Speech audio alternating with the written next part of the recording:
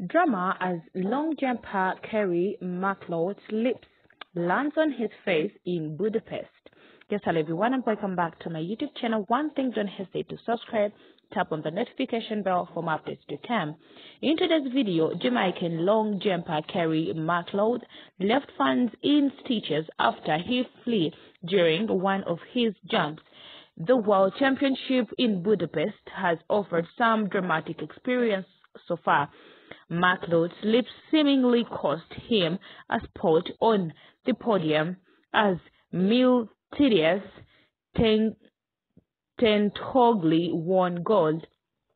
The 19th edition of the World Athletic Championship has so far delivered breathtaking performance, with the athletes, both experienced and rookies, rising to the occasion in Budapest.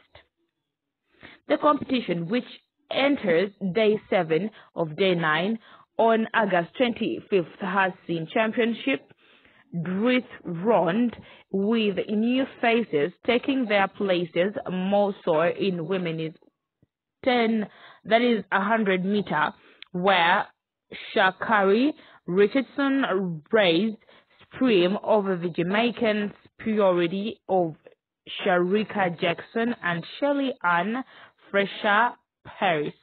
So anyway, that is it. I would like to say I love you all. Have a lovely one. God bless you. Bye bye and ciao ciao.